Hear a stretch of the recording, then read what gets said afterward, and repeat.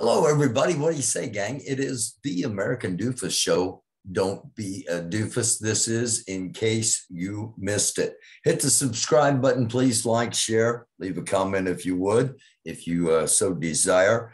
And if you're already a subscriber, hit the notification bell so you'll know when our episodes are going to be on. Of course, we'll be live Thursday at 10:30.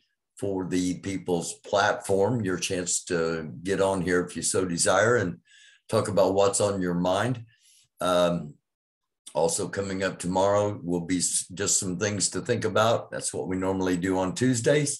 And on Mondays, we have, in case you missed it, take a look back at some things that have happened today and over the weekend. And I want to start us off here with a look at what's going on in CNN right at this moment.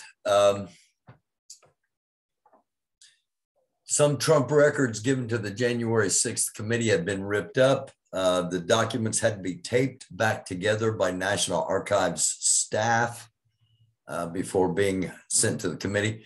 That is normally referred to as an attempt to destruct evidence. Mike Pence's former chief of staff testifies in the January 6th investigation. Former Pence aide explains what his testimony might reveal. Of course, I ran against Mike 3 times when he was a congressman here in Indiana. And I actually know his chief of staff. He's a decent guy. Mike did the right thing by not certifying, by certifying the election and not committing a federal crime as at the behest of Donald Trump. Trump, as you know, this is in case you missed it, Trump had a rally over the weekend, and we're going to touch on that in just a moment. But I had to bring this up because this was just incredible. Ted Cruz, senator from Texas, calls Biden's promise to nominate the first Black woman to the Supreme Court offensive and insulting. We don't tell you what to think on here. We just give you things to think about. And a couple of other things to think about. Joe Rogan, his remarks, quote, "I'm not Black," and Daily Show's host reacting to that, a story you might want to take a look at. We're not progressing in ending racism, okay? We're not. Now, who is the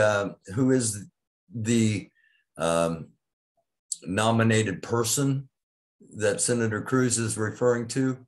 No one in particular, all Black women. The Biden administration has released a list of probably a dozen, if not more, current Black female judges. And Cruz is insulted and offended by the fact, I'm assuming, that they are Black and female, which is incredibly troubling. Now, on the surface, you might say, well, all Republicans are like that. Let's take a look at this. Are widely considered to be on the short list. D.C. Circuit Court of Appeals Judge Ketanji Brown Jackson, California State Supreme Court Justice Leandra Kruger, and Michelle Childs, a federal judge on the district court in South Carolina. Her name, the only one officially confirmed by White House officials as being under consideration after they had to put a hearing on her nomination to the D.C. Circuit on hold. Childs drawing praise from fellow South Carolinian Republican Senator Lindsey Graham. She's considered to be a fair-minded, highly gifted jurist.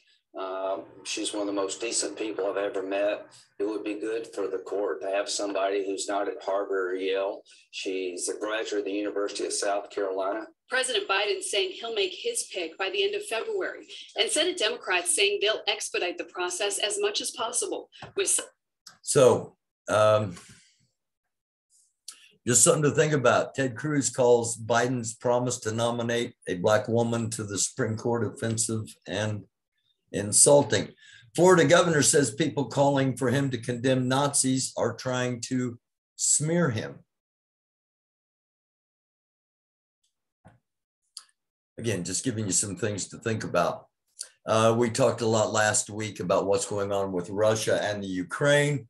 The United States sent a written proposal to Russia. Moscow has responded in writing, and the State Department says it would be unproductive to negotiate in public, so we'll leave it up to Russia if they want to discuss their response.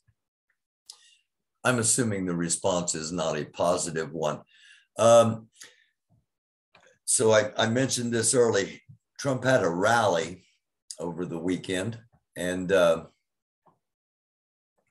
want to get rid of the advertisement there if I can. Of course, not gonna let me. Trump's rally in Texas.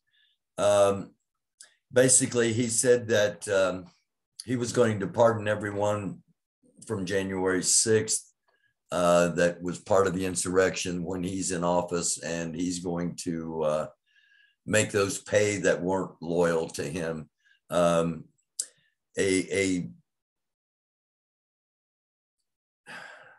Not your normal political rally, because we're not going to tell you what to think or how to think here.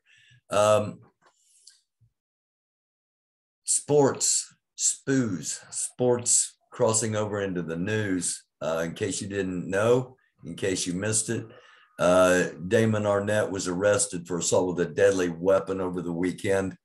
He was a member of the Raiders, and we talked about him. He had been cut by the Raiders because of a video displaying him making death threats with a weapon.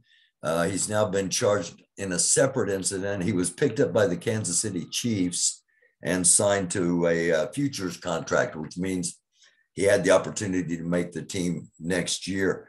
They dropped that contract upon learning of his latest arrest. He's been charged with 5 felonies, 2 accounts of assault with a deadly weapon, 1 account of possession of a controlled substance, 1 count of possession of marijuana or cannabis, and one count of carrying a concealed gun without a permit. And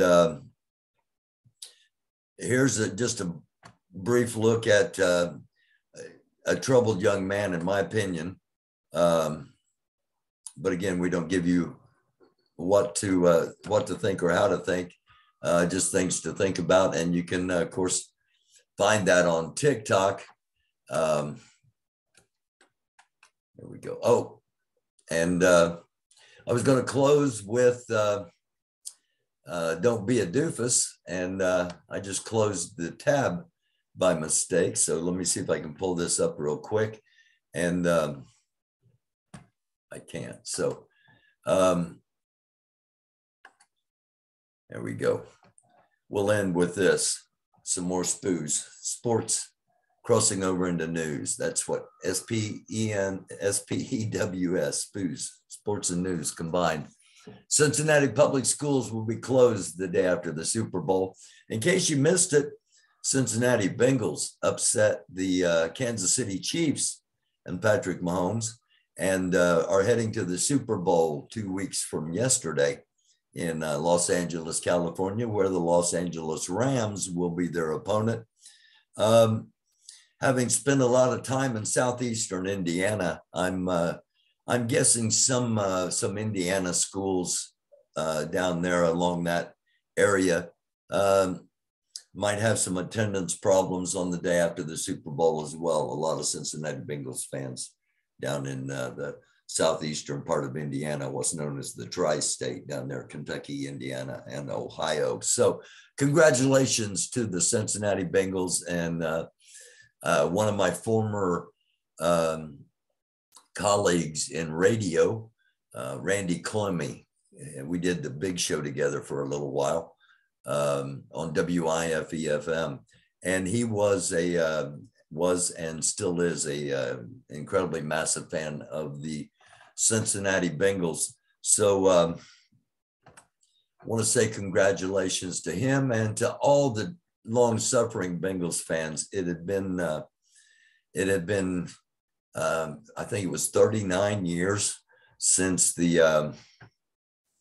Bengals have made it to a Super Bowl. They have never won a Super Bowl, but it's been that long since they have made it to a Super Bowl. I was trying to find our doofus of the day, but I can't seem to find the video. So we will call this a wrap on the, in case you missed it. Here's one thing I want to touch on. You bucked up. Never mind, we won't do that. We'll just call it a wrap because I don't want to have to redo the whole thing here. So we will be back tomorrow with just some things to think about. And Wednesday, I'm trying to set up a guest for Wednesday for a discussion on cryptocurrency. If you are a purveyor of cryptocurrency, if you're an expert, send me an email and you'd be willing to come on and talk about it. Send me an email because I think it's a discussion that we need to have. Then we'll be back on Thursday with the People's Platform and your chance to come on and talk. I will see you then.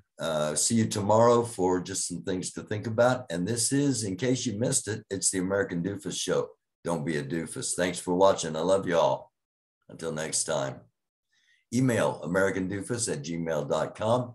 Like to help support the show financially, you can do so with a small donation through Cashapp, $ American Doofus, all one word, AMERICANDUFUS for doofus. Thanks again. I love you all.